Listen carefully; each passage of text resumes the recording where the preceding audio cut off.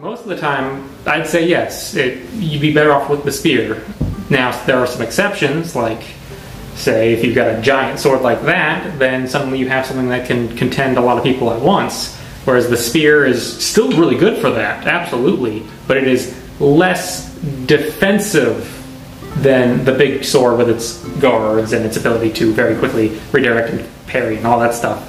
On the other hand, if you have like maybe a small sword but a really big shield, that also changes the situation a bit. But if you can only have the one thing, then the spear is going to give you a really strong amount of offense and defense just from its reach alone. And if you're in a field, then you have the room to move and get the most out of that.